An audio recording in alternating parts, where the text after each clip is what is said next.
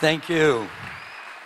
What an unusual way this has all worked out to get back here again. I actually, just all a coincidence, a church flew me in from Germany to speak. Calvary Church in Santa Ana, had a couple thousand people there yesterday morning, and my flight for London and then over to Germany doesn't leave till 6 o'clock tonight, and so I have this privilege of sharing again with you, and I just thank God for what He's doing in your midst. And quite a few of you now are in my Facebook. Some of you send me emails. If any of you are in that category, thank you. Of course, a lot of those I got linked with are now graduated, as I also spoke at your commencement. And it's just amazing to see the Holy Spirit scattering Biola people all over the world. It's exciting. And I hope you have a spirit of expectation for your missions conference. Remember, it was the Lord Jesus who said, go into all the world and preach the gospel to every person. It's not a missions thing, certainly not a George Verwer thing. It's a Jesus thing. The bottom line for missions, which I believe would excite everybody on the campus, even many non-Christians get excited if they just grasp this concept. Missions is people, helping people, loving people, doing what is sensible, what is right in every possible situation, of course, across the entire globe. And one of my passages of Scripture, and we're battling the clock, so some of them I may just refer to rather than reading them all, is that Macedonian call. The Apostle Paul and his team seem to be trying one direction. The Holy Spirit stopped them. They tried another direction. The Spirit of Jesus stopped them there in Acts chapter 16. And then they had this vision, and they had the call to go over to Macedonia. And immediately Paul left for Macedonia, and the work of God began in Europe, where I've lived now for 49 years. I got so in love with Europe, so fell into the ground in Europe that only India could draw me away. And then I ended up living in India and Nepal. But I never did manage to get that furlough back to my own country. But maybe someday I'll do that. But thanks to cheap airline tickets, you can sort of fly wherever you have to. I just come back from India, a land of over 1 billion people. And when we look at India, if we look at small picture, I don't know if you're a small picture person or a big picture person. We're all a bit of both, right? But at the end of the day, if I'm honest about myself, I'm a big picture person. At the same time, when it comes to people, individual people, then I'm just a small picture, one person at a time. And since 2:30 this morning, I prayed for probably 200 people through my Facebook and through my emails that come in from around the world. I'm still praying for people I went to Santa Ana with the Boy Scouts when I was only 14 years old. So it was great to be back in Santa Ana, except when I was there as a Boy Scout, it was all fields. I talked to a guy that was in the same scout troop. He's a good friend of mine. He's into the oil business there in New Jersey and loves to give money to me, and I'm always, sort of willing to humble myself and receive the money. So it's just so exciting to look at the small picture and to look at individual people. But this morning, I hope we can also be big picture people.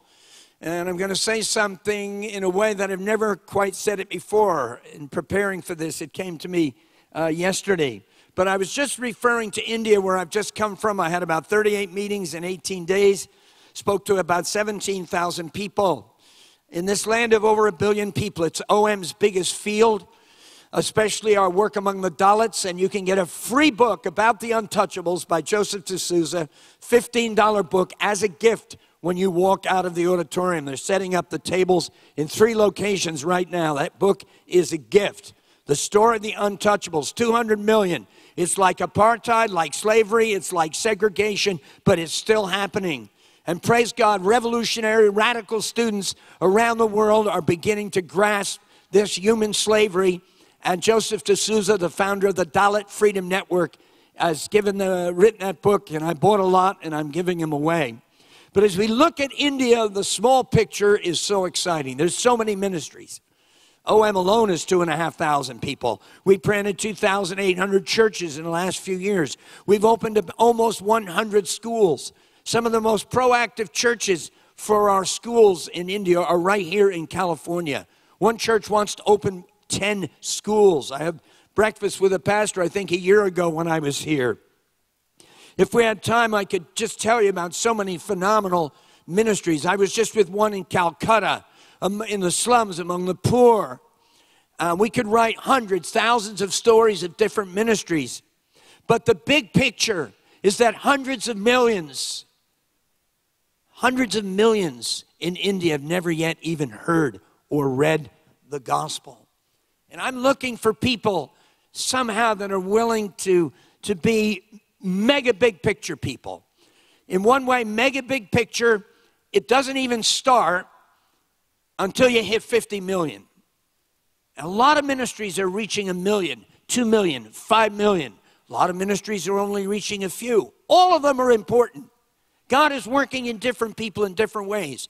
But I wonder if there's anybody here that's the way I was as a university student. I then, through my Mexico short-term experience, left university and went to Bible college and had the privilege of graduating from Moody Bible Institute. I'm really apologize. I hadn't even heard of Biola at that time. I was a baby Christian from New Jersey.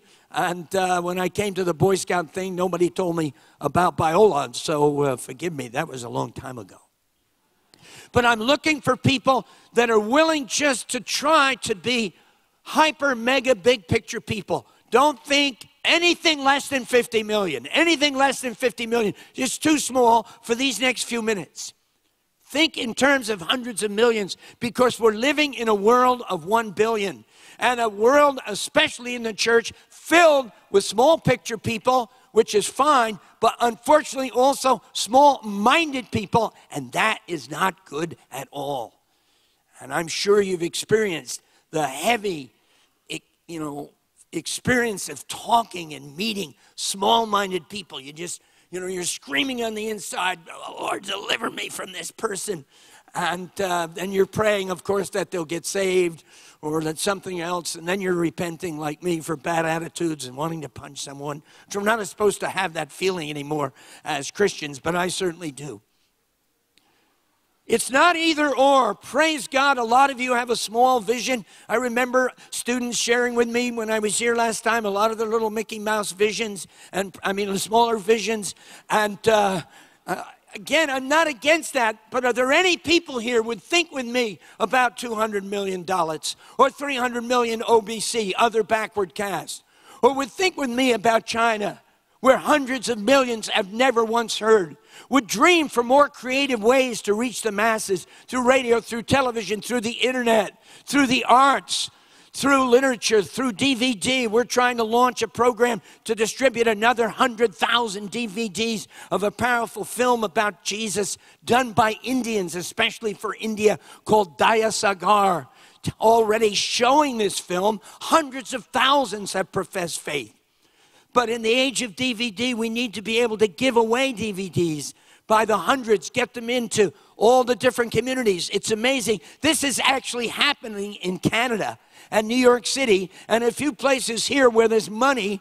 People are distributing the other Jesus film, or the Western Jesus film, Campus Crusade, free of charge to tens of thousands. We got another 50,000 of those in England. I'm in favor of that. But what about India? We're not seeing that kind of mass evangelism. You used to be able to go into the streets in the early days of India. When I first went to India and lived there, you could go in the streets and mobilize an army this size. We actually did it in OM. And in one day, 2-3 million pieces of literature, or in a few days. Now, because of persecution, evangelistic teams constantly being attacked, that kind of hyper-mass evangelism is much more difficult. Which means when I walked through the streets of Calcutta just a few weeks ago, I knew that a couple million souls in Calcutta, where I once traveled up the river with our first ship so many years ago, I knew a couple million have never once heard. Would you at least, even if what I'm sharing seems a bit much for you or a bit bizarre, would you at least pray for more mass evangelism together with all the other kinds of evangelism? If any of you have heard me speak before, you know that I'm concerned about a lot of other big picture issues. I'm concerned about HIV/AIDS, 40 million infected. We have a lot of small picture activities. We could write books and tell stories. We always have those at missions conferences. But I hope as you hear the stories, you realize tens of millions of HIV/AIDS people are not being reached. Please take this book. It's a gift, a $10 book. Take it as a gift. There's probably 500 copies sitting there, and it's a real hassle when I have these left over and fly out at 6 o'clock in the afternoon. There's another book on HIV/AIDS. It's just being revised. This is the old edition. Patrick Dixon, my guru in this area. And the new edition has been accepted by the UN. Pick up one or the other or both. Some of you know that I'm very much involved in the whole challenge of the unborn. And we don't have time to talk about that. Some people put these things in a separate category from missions. I believe it's part of our mission. It's part of the Great Commission. To be involved in social justice, to be involved in social action. In the Lausanne Congress in the mid-70s, and there was Billy Graham emphasizing proclamation. But other people like Samuel Escobar, John Stott, some from Asia, were emphasizing social action, social transformation, social concern. And in the amazing Lausanne Covenant that tens of thousands of leaders signed in the years to come, it says that proclamation must come together. It must come together with social action. And we need social action for the unborn. Praise God, in answer to prayer, in India, the government has passed a new law. It's against the law in India to take a picture, a scan of an unborn baby to tell whether it's a girl. That's now illegal because so many parents, when it's a girl, they murder the girl before she's ever born. There's some things happening like this on a global scale in answer to prayer. Please pick up Randy's amazing book, Why Pro-Life. There's a DVD. I don't have a lot, but I hope you'll pick it up, with Christopher Yuan's fantastic testimony. This active homosexual with HIV/AIDS, major drug dealer, caught by the FBI, put in prison there in Atlanta, somehow gets saved, ends up graduating from Moody Bible Institute. Heard me at the missions conference when I auctioned my jacket for my HIV/AIDS fund. He gave me $400 for the jacket. I felt a little bad, so I took him to lunch. It was free anyway. And we became incredible close friends. And his testimony is on this DVD. I'm sure someday he'll come to speak at Biola. He's even spoke down at the little chapel, Rick Warren's little church down the road, Saddleback, gave his testimony. And I just thank God that, yes, as his people, we can be proactive on all of these issues. But I still go back to what God gave me when I was 19. Everybody in the world should hear the gospel at least once. For me, though I'm involved in all these other things, last year I spoke publicly 336 times in 20 nations, challenging people to take steps of faith, to move into the action. We again saw millions of dollars released in answer to prayer to launch our new ship, which has 400 people on it, including my own grandson. I think some of you pray for him. I heard yesterday he was preaching. He's supposed to be in the engine room. He's a welder. But yesterday he was preaching there in Jamaica. And God has just done phenomenal things in this past year. That passage in Acts 16, that Macedonian call, gives me the challenge to give a little Macedonian call this morning. I've already given one for India. But what about Tibet, where there are almost no missionaries?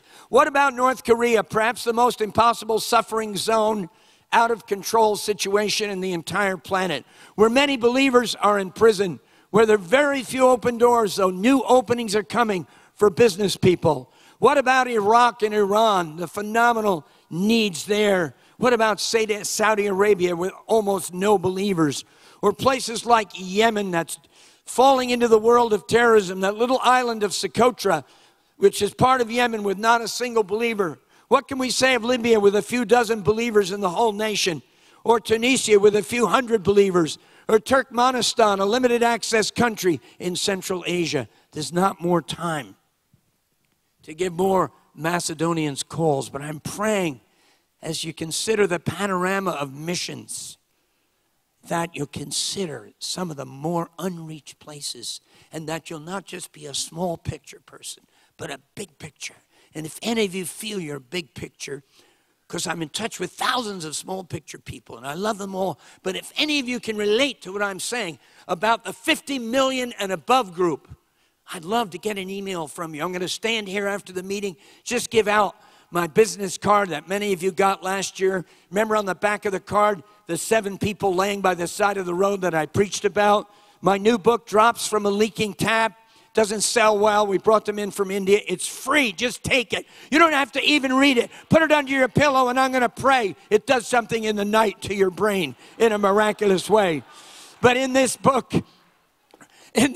Drops from a Leaking Tap, I share this vision for the children at risk, the abused women, the extreme poor, the HIV/AIDS patient, the people who have no access to pure water, 20% of the world, by the way, the unborn, and then Mr. Planet himself, the environment.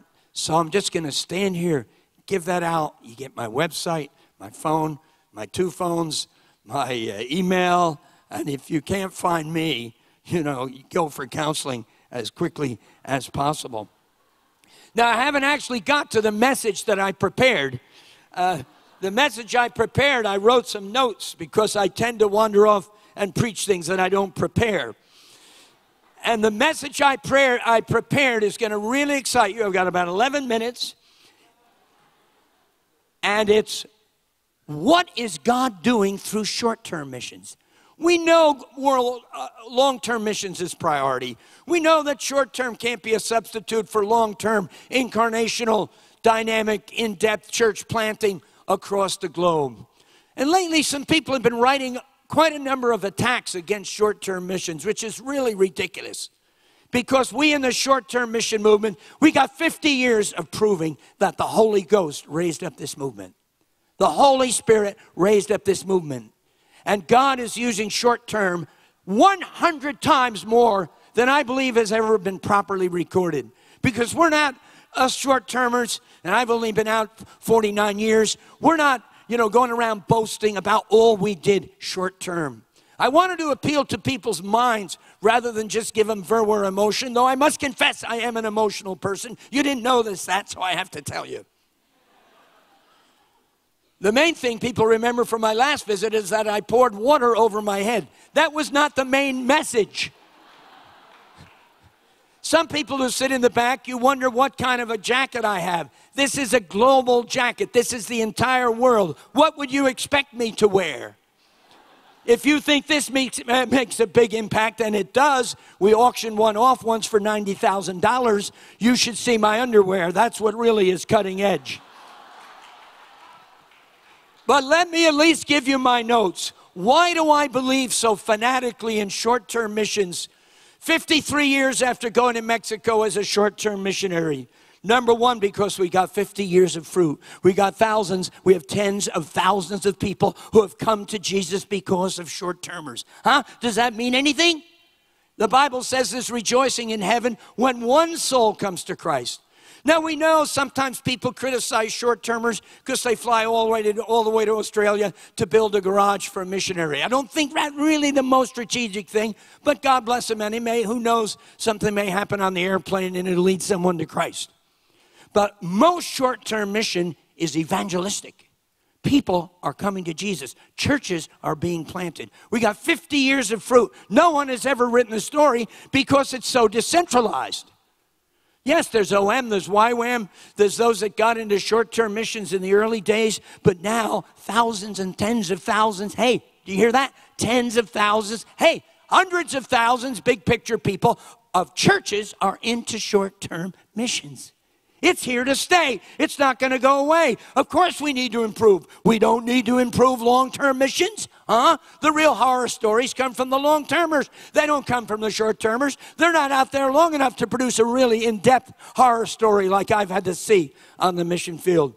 The second reason I believe in short-term missions is because many who go become long-term missionaries. Surveys have shown the number one thing leading to long-term missions is short-term missions. Also, number three it's part of that same category, it's led many to become mobilizers. Even long-term today, listen, they're saying is an average of 10 years. Some people criticize that. It is complicated. Missions is messy. If I write another book, it's not going to be missiology. It's going to be messiology. How God works in the midst of a mess. Some of you know my favorite proverb. I wrote it myself. Where 2 or 3 of the Lord's people are gathered together, sooner or later, there's a mess. But our God knows how to work in the midst of a mess. How else would a guy like me get involved? And I just believe with all my heart, it's a wonderful thing when as many of you as possible can get into short-term missions. Another reason short-term missions is so strategic is because when we go, it's a huge encouragement to the youth who are there. My very first trip to Mexico, this little struggling church in Monterrey, the young people were blown away that we traveled 3,000 miles from New York City just to be with them and serve them and give our testimonies and go out and witness for Jesus among the braceros or out in the garbage dump, an experience that helped change my life. The whole idea that short-term missions, that the short-termer is the main one who benefits. They don't really do much, and sometimes they're a pain in the neck. That gets emphasized quite a lot, even by some missionaries, because there are non-grace awakened missionaries. And if you don't know what that means, then pick up one of my other books. It's actually in this packet. It also doesn't sell, so it's free. This packet has my book, Out of the Comfort Zone. Well, it has sold 100,000. And the first chapter, you don't have to read any other chapter. The first chapter is a call to see spiritual revolution in our thinking, in our hearts, to make us more grace awakened toward people we don't agree with, toward strategies we think are completely crazy. So that, as Swindoll says in his brilliant book, Grace Awakening, that you can get in your absolutely fantastic bookstore, we learn to graciously disagree and press on. It is true that so often we as short-termers, we feel, we can't really measure it because we're subjective. We feel we've gained more than we've given. Big thinking, research shows it's both. It's both. Of course you gain. The people you go to gain. The vision, the enthusiasm, the mission mobilization. Whole ministries, this is another reason why short-term is so important and so vital. Entire ministries, try to get this, are maintained long-term by short-term people. You say, how do you do that? That's not rocket science. When one short-termer goes, follow me, one goes, another one comes. When he goes, another one comes. They come and they go, come and they go, and they come and they go. You say, well, what ministry are you talking about? What about our ships? 40 years history, 100 million people reached, tens of thousands on the way to heaven, hundreds of ministries and churches born, all maintained by short-term people. We even have, oh, God forbid, oh, dear me, short-term captains. Ugh. How can you have a ship with short-term captains? Because the long-term captain, and on our new ship, it's Dirk Cullenbrander from the Netherlands. They want to go on a break. They want to go on a vacation, and they need it. And so when they go, a short-term captain comes, and the ship keeps going. The engine room keeps going. We've got 40 years showing that a major ministry that's reached 100 million. Our new ship has just finished its first year. You can get information about it back there. Former director of the ship, Dale Roton, is there to say hello to you if you're interested in the ships. And just in this first year of Lagos Hope, we've had 500,000 visitors. Short-termers can help maintain long-term ministry. Let's be set free from the idea that short-term is superficial. It's a false concept. It's a lie straight out of the committee rooms of hell, and we ought to send it back parcel polled, pay on delivery. And we need to be careful that we're not intimidated by some of the criticism, some of the horror stories. You can produce or prove anything from horror stories. You can tear anybody down through finding a little bit of dirt in the ministry. You certainly could tear me down because I've struggled along in my Christian life so much, even to this day. I've got a few other things written on that paper, but I'll leave it for now because I wanted to close just with this plea, which I think I started with the last time I was here, this plea that God wants to use you. That's now a small picture, right? Just look in the mirror and you'll see the hero. And I want to tell my favorite story because I'm dedicating this to the freshmen. How many here are freshmen? Raise your hand. They're usually the most spirit-filled.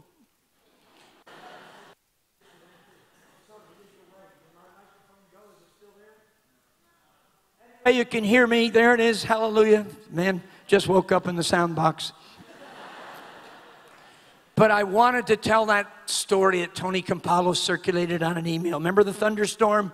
Terrible thunderstorm, lightning, the thunder was extremely loud. Even the adults were nervous there sitting in the living room.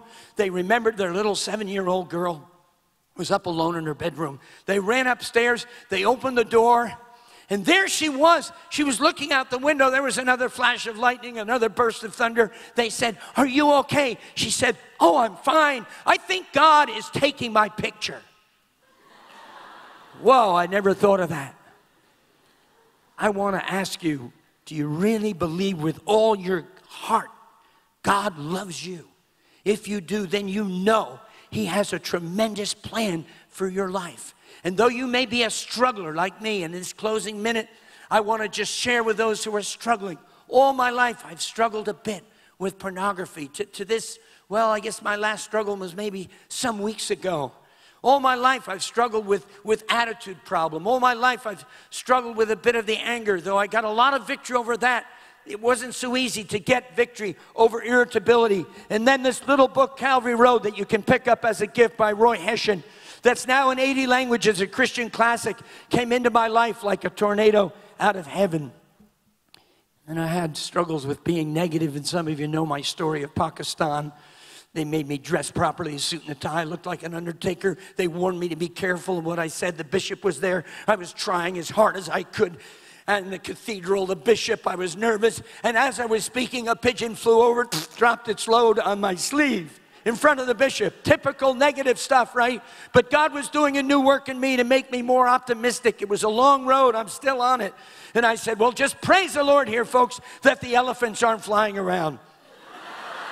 I don't think I've ever been the same. I don't know what kind of problems you have. I don't know who's dropping on you, but it's probably not an elephant. It's probably a mouse. And I just want to close by saying if God can use a character like me, also a lot of struggle with intellectual doubts, a lot of struggles with God's chosen frozen, even wanting to punch up Christian leaders, which is really a bad thing to do, constantly having to repent, constantly having to go back to the cross, constantly having to be encouraged by my co-leaders, and of course, I stay accountable to them. If God can use such a needy, struggling guy as me, and I've lived for Jesus every single day since my conversion in that Billy Graham meeting, not in the absence of doubts and struggles, yes, and sometimes sin, but I've gone back to Jesus as I've been filled afresh with the Holy Spirit, as I realize God actually loves me. I don't understand how He can do that because I have trouble loving myself, but hallelujah, it works. And the next time you're discouraged or upset or you're a doubting Thomas or whatever's going on, try to remember, if God can keep this loudmouth, struggling, needy guy from New Jersey going for Him every single day since 16. And it started a little mission organization that as of 15 years ago when we stopped counting had given the Word of God to 1 billion people, then He can use you. Don't give up. Don't give up. No matter what, don't give up. Don't give up. God bless you. Let's worship. Amen. We hope you enjoyed this message. Biola University offers a variety of biblically centered degree programs, ranging from business to ministry to the arts and sciences. Learn more at biola.edu.